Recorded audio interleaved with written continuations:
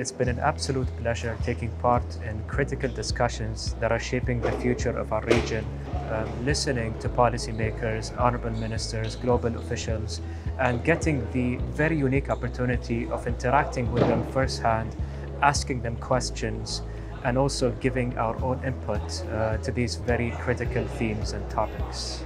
Thank you, Your Excellencies, for sharing your vision to approach conflict. My question relates to the role of youth. How is your government investing in youth and their energies to become agents of change in the near future?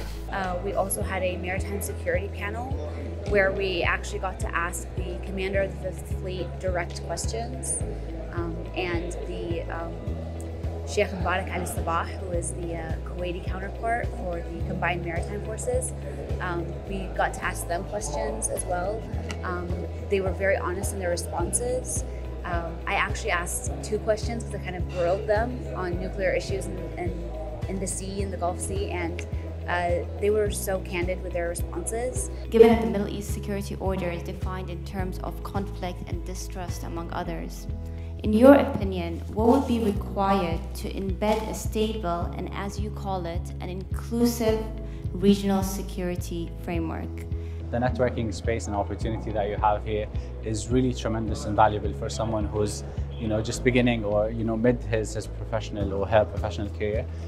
So in particular, taking part in this really has been extremely rich again and extremely beneficial in terms of, expanding your network and getting direct answers from decision makers and policy makers. China has increased its economic footprint tremendously in the region over the past decade. And although it is not willing to replace the US security role in the region, it is de facto impacting the strategic landscape. So do you think Middle Eastern countries should engage more with China on the security front? How? And what would this mean for the security relationship with the US? Thank you. We're able to ask questions that are harder to ask, maybe. We're able to think of things that are very, very relevant to our generation or to the times, and bring those issues and highlight those issues to the forefront. Young people, they should not be taken as token youth. They should be fully engaged, and the IISS Manama Dialogue does exactly that. We involve youth as equal parts of the event. They equally speak, they equally give input, and they're equally heard, whether by the organizers, by the global officials, by the honorable ministers. So COVID-19 has also revealed that digitalization, accelerated digitalization, but it also revealed gaps in digital governance. So in your view, what role should South Korea play as one of the global technology power in shaping the multilateral rules-making on digital cooperation and data security? Thank you.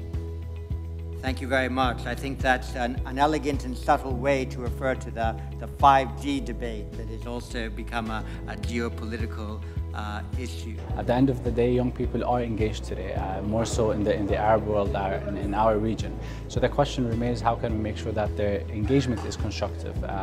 And platforms such as this one do provide the space, do provide a constructive way of actually having a conversation, a relevant conversation about contemporary issues and about issues that are relevant to young people today. My question is, how in concrete terms and steps do you build resilience as opposed to always focusing on identifying the challenges and the vulnerabilities that are faced in the region? Thank you. For Prince Faisal bin Farhan to speak at the opening plenary today, right after he tweeted last night about developments regarding the Gulf crisis, and for us to go to bed knowing that the next morning we're going to be able to listen to him in real time in front of us talk about this issue is a very big takeaway for me. The COVID pandemic was a test really for all of us, and global security and global cooperation will long be, I think, defined and understood and shared by our ability to act together. To understand the underlying logic behind certain decisions, whether past, current or future, was the most insightful part of this edition of the Manama Dialogue.